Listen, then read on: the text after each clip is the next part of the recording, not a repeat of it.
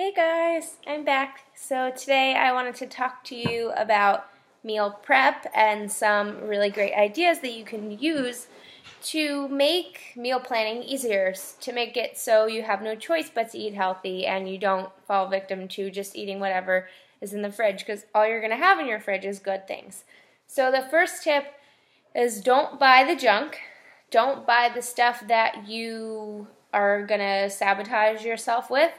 If you like cookies and you can just eat 15 cookies at a time, don't buy cookies. If you are a chocolate person, don't buy chocolate. If you are a wino, maybe don't buy as much wine. Just try to keep the things that you tend to gravitate towards when you're feeling stressed or when you're just hangry. Keep them out of your cabinets, out of your fridge, out of your closet, and you won't have to eat them. That's tip number one. Number two, make as much as you can ahead of time. And I know sometimes making vegetables ahead of time, they don't taste as good. So if you're unable to, make them right when you want to eat them, it does help making them ahead of time. And I used to do this before, when I was working full time. I would cook a bunch of Brussels sprouts, roasted Brussels sprouts, or I would cook a bunch of asparagus at the same time and portion it up. So I had things that I can grab and go. Another thing you can do too is boil a bunch of eggs all at once. The trick to boiling eggs is you put them in the pot and you boil the water. Bye, babe. Have fun at the gym. You boil them and then you wait for the water to boil, and then you take them off the heat and you cover them for 12 minutes and you get perfect hard-boiled eggs every single time. Another thing you can do too is cook a bunch of chicken at one time, cook a bunch of ground turkey at a time. You can always freeze things, so utilize your freezer, portion it ahead of time, and then put the excess in the freezer so it doesn't go bad. You can break bananas in half and freeze those for your shakes, so you can just take it out of the freezer and throw it in. There's a ton of things that you can do. Those are just a few of the things that I do. Sometimes I'll like to make a bunch of quinoa at a time so I can just kind of scoop it out and eat it.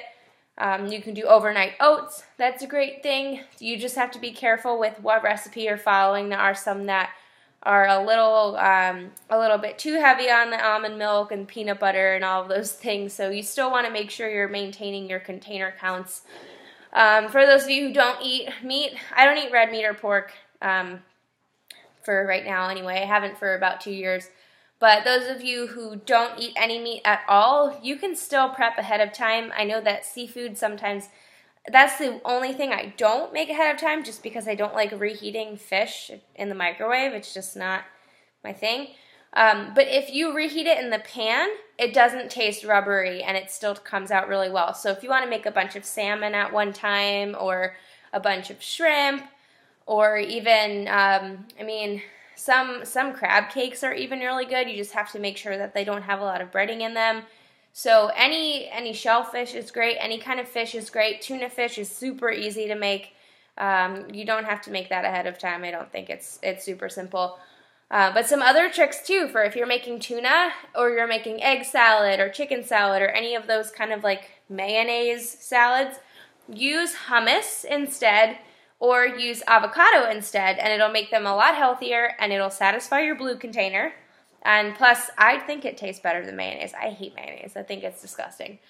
But yeah, so those are a couple of tips that you can do. As far as snacks goes, it's really easy and great to pair a healthy fat like avocado or hummus or almonds, or even your teaspoons like peanut butter, almond butter, with a fruit or with a vegetable. Those are great snack options, a healthy fat and a fruit or a vegetable. And another thing too, you want to make sure you're spacing out your protein. So make sure that you have protein, at least depending on how many you need to eat on your containers, but you want to have it spread out. You don't want to eat all of your protein in one meal. Oh, I'm making burping. In one meal. You don't want to eat all of your carbs in one meal. You want to kind of spread them out. If you want to really be good, try to get all of your fruit and carbs in before 2 o'clock, 3 o'clock. And then after 3, just eat your vegetables and your proteins and stuff like that. Especially those of you who are looking to lose weight, that's just a trick to get all the carbs and fruit in the morning.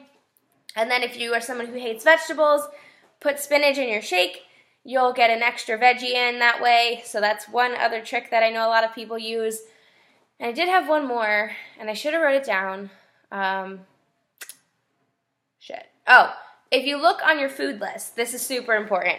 If you look on your food list, everything on that list per container is written in order of healthiness, I guess. So the items at the top of your list are going to be the best options. So if we're talking carbs, we're talking quinoa, we're talking sweet potato, yams, things like that. The only carbs I really eat are quinoa, sweet potatoes, and Ezekiel bread, and oatmeal. Those are the only 4 carbs that I eat. Not saying that you can't eat any other carbs, but if you really want to do the best with your meal plan and you're looking to really make a shift in the way you're eating and your health, then try to pick the foods at the top of each list because those are going to be better for you. So if you have any questions about meal planning, meal prep, anything, and maybe if you found some really great tips while you've been searching, please share them below. I have a website that I'm going to share in a comment below that you guys can look at to help you come up with a meal plan and kind of space out your containers. So I'll share that with you, but if you have any questions, feel free to reach out. I'm here, and I'm super excited for the health bet. It's going to be amazing. We're all going to get healthy and fit together and win some money. So, I mean, you can't beat that. All right, guys, have a great day. Happy hump day. Bye.